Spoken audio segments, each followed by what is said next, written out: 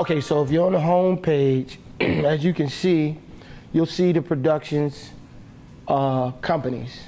Probably scroll across, you know, CBS, ABC. Those are the productions I have contracts with that over the years. I mean, I pretty much deal with them directly. My client is the locations department. That's who, when y'all come with me, those are the people, your direct contact people, are the locations. That's who hires me directly. So what is an install service? I'm sure that all of you have a beautiful home. And if you want your house to be on camera, or they can come to your house and film. They pay very well for that, just so you know. What we do is they'll contact us and we'll protect the home. Install is the layout protection service. So let me show you what that is. We have different materials. This is a mat. Can y'all see this right here? We would put this down on your wood floors, marble floors, whatever kind of floor, you know, that you have to protect, you know, if people coming in with stuff like this. You know what I'm saying? They might come in and they might not have the bottoms where they, you know, the rubber. It might just be a metal situation, and those guys be so wound up trying to get the shot that they just totally forget about the house. So we protect the house. We use these kind of mats. I have, let me see. This is something right here, like we put on the corner of a doorway. This is the reason is because when they bring in Video Village or they bring in equipment, they might push this cart and bang the side of the wall. So every aspect of the house, the furniture, we'll put ferny pads on. Your island that's in the middle of your thing, we'll put bubble wrap. You know what I'm saying? We just basically make sure that we protect the house. That is what we do. That's what they expect us to do. Because what happens is when they leave your house and your house is ruined, now they have to pay for it. You know what I'm saying? So we're like without us, they're gonna pay a whole lot of money. And let me tell you, and Ron agree with this, I have been in the highest place possible in this city. $40 million mansions all the way to a basement. You know what I'm saying? There is no place that they don't send you. They put you in alleyways. Wherever they want the shot, that's where you're going to be. So Sovereign has been everywhere. Okay, this right here, this is a new invention. Not new, but I love it personally because it's super quick and easy, and I can put it down on the floor quickly and pick it up quickly. So if anybody work with me, this is a light situation. And it sticks to the floor as soon as you put it down, but it pops right back up, so it won't move. It's called Eco Runner. I recommend it for anything, you know, when it pertains to protecting anything. It's amazing. If you want the information on that, I can tell you where it's at. It's a secret. I keep it a secret, but I'll tell y'all. Okay. MJ, you said something about Video Village. Can you go into what's that? Oh yeah. Well, okay. So, as you know, in film and television, there's different departments. So when they come to film in the location, you have your grips, which they are the people who control the lighting. So anytime you see a film, there's a department of people who's controlling the lighting. Then you have your lighting department. You have guys who actually bring the lamps, the big ones that can make it look like the sun outside at midnight. And then you have ones with the little ones, all different lamps. Now the lighting guy, the lamp guy, he'll put the lamp straight forward, and then the grip will put something in front of it to make the aesthetic look a certain way. You know what I'm saying? That's what film and television is. That's how you get the certain looks of different things. Now, this is all in the same location at the same time. So you have your grips, you have your lighting department, you have your electricians, which you have people running big, gigantic, you know, stuff to the generator. Then you have your AD department, which is your camera crew. And these guys, you know what I'm saying, those are the guys who handling stuff like that. Then you have Video Village, and you have your sound crew. Now this is a whole bunch of people to maybe get 2 shots.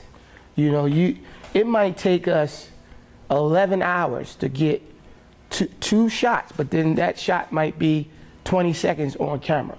But it'll take a 12-hour day to get 20 seconds of shooting. I don't understand that, but that's the case. But Video Village is a place where you, working with me, will be. That's why I have, and I'm gonna get into this etiquette situation as far as the etiquette on set, because it's very important, certain things that you can and cannot do. The best part about Sovereign is we're not bound like you to just push a button all day and stand there for 12 hours. Or you. We get to roam and move around freely anywhere we want. So we can sit next to Denzel and have a conversation. We can go to Crafty and eat. We can do whatever we want to do. You know what I'm saying? I've done that. I hung out with many people. But the point is, because we're the vendor, when we sit in Video Village where the chairs are, you're looking into the camera. Now, the reason why you're doing that, and that position is called a technician. That's called a layout technician. That is, I hire for that also. I hire for an installer, which is a person who will come and lay this out prior to the shoot. So you come in, lay this out, and then go home. Then I have a person that's a technician. That person is on the clock, and they sit with production for 12 hours. Now, while you're there, your primary focus is to see how he's shooting right here. So like, if we had this right here, if we had this, hypothetically, if this was in the way of the shot, you can look through the camera and see it yourself or on the monitor, and you can go pick that up, because they're gonna tell you to do it anyway because it can't be in a live shot. So as a technician, what you do is you would be proactive, go get the stuff, take it, put it down, and once they finish shooting, then you come back and put it back. That's primarily what a technician is, but you have to be proactive. You have to be, okay, so my problem sometimes with some of the people is that they get caught up in the shot itself. If they're doing an action scene and they fighting and going through a wall, you'd be like, wow, that's incredible. You know what I'm saying? Or shoot them up, bang, bang. I mean, the list is endless, you know what I'm saying, of the stuff that happens. They don't let you in the room for sex scenes, so don't think that's gonna happen. Everybody gotta go, you know what I'm saying? Only the director and the artist can be in the room. But it's fun, it's a lot of fun. And most of the time, you're in a position where you can network. You can meet, okay, I'm gonna tell you what happened after that, but you can meet anybody you want, appropriately. You know what I'm saying? You don't want to be in nobody's face all day, but you can go to the camera department and have a conversation. Hey, buddy, I'm interested in this, or so-and-so, so-and-so. I will say this humbly. I have been the liaison or the conduit. Everybody who's been a tech for me over the years are now career people in the industry. They have started with me, and production has, because of their work ethic, because everybody's always watching, don't ever think nobody watching. Even if I ain't there, somebody watching. They have contacted me directly, and these people are on big shows now. They're living their dream, making a ton of money, being assistant directors or whatever they wanted to be. One of the girls I had, she's now on the camera crew. She's a utility for a show called Resident. Y'all see Resident? Anybody? Okay, well, it's a nice show. It's a good show. Check it out. It's like Grey's Anatomy. Anybody? Okay, so it's like that, but it's big. It's a hit. It's a big show. Anybody? Huh? Is it a new show? This is the second year of it. Stranger Things, anybody? Anybody? Okay, so yeah, we on that right now currently. I actually got to go there tomorrow. But these are the things that you would be doing, and then that show is colossal now. I had no idea them little kids was going to be so, cool. I mean, I hung out with them before, but I had no idea that it was going to take off. Like, it was a monster show. When we first filmed that show, I just have to say this, I thought that show was going to lose, like, its shirt, because we walking around on set and there's monsters. And I'm like, really? Are we doing monsters right now in 2018? Is this what we doing? And all of us, like, none of the people that was on the actual show production felt like at the time that it was going to take off. Like, we was like, whatever, dude, let's just get the check and keep it moving. And that's this thing was, and now they top secret. It's so top secret, if you don't have a badge, you can't get, the kids is like stars now, you know what I'm saying? You can't even say hello to them now. Whatever. Anyway, it's whatever. So the point is, these people that work for me are now on these kind of shows living their dream. This is the opposite of things that I can offer, you know what I'm saying, that has happened. And if you put forth the effort, I will never stop a person from moving forward if that's something that you wanted to do. If you have dreams of being in the set and things like that, I'm all in. Just so you understand, film industry, and I'm sure y'all already had some other speakers, it is part-time. There is no full-time work in film and television. Robert De Niro is a part-time worker. Denzel Washington is part-time. The reason it's part-time is because once the show starts and once the show ends, that's it. If you don't get another show, then it is what it is. But the duration of the time of the show, from the beginning to end, that's your work time. And then some people don't work for 6 months. You know what I'm saying? I want to keep it 100 with you because this is the film and television industry. I'm blessed enough to be in a position that what sovereign is, that we maintain a consistent amount of work. I try to at least keep the highest amount of shows I've had at one time is 13. So I was juggling 13 shows at the same time. And I'm not even, and people that's in the industry, they be perplexed by that. They're like, how in the world did you manage that? Well, my phone never stopped ringing. And I have people like yourself who I trust to disperse once they get training to go handle business. And then if I don't get a phone call, this is how the industry works. They don't call you if you did a good job. If you don't get a call, you did a good job. If you get a call, it's a problem. If I get a phone call from a producer or somebody, I am immediately understanding that something is wrong. Because if you do not get a phone call, I don't expect to get a phone call after the work is done. I don't expect it. If I do, it's a problem. You know what I'm saying? Okay, so everybody got to understand in this industry, it's all union. Now, you could do independent stuff, but if you trying to go to the next level, to what you're talking about, now you can have your own equipment like this young man, and you can have scripts, and you can make whatever you want to make and be his camera assistant right now. Whatever he gonna pay you as a budget, that'll be what it is. However, the unions unfortunately run this show, period, end of story. And what you're talking about is a camera union, and they pay very well. The buy-in of it is high, but the union itself, once you in, you can make a lot of money. Just as an assistant, you could probably make $100,000 a year if you consistent. If you get down with the idea is to network, and if you get down with a good crew that move a lot and film a lot, different stuff, independent stuff, like you said, commercials or whatever, you can make a couple dollars.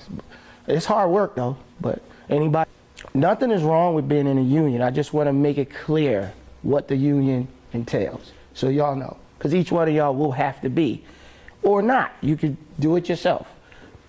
carve your own lane and become what you want to be. But if you're going to get in a union, understand, they will not help you get a job. That's not what the union does.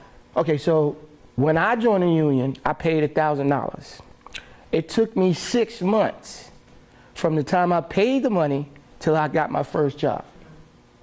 And that was not me not trying to be. I woke up at 4 o'clock in the morning. I would drive literally to just productions that I may have seen randomly in the street that, you know, you see them all the time, right? Out here? Yeah, so I just drove and stood there and waited to talk to somebody and, hey, I'm in the union, what can I do? Can you help me?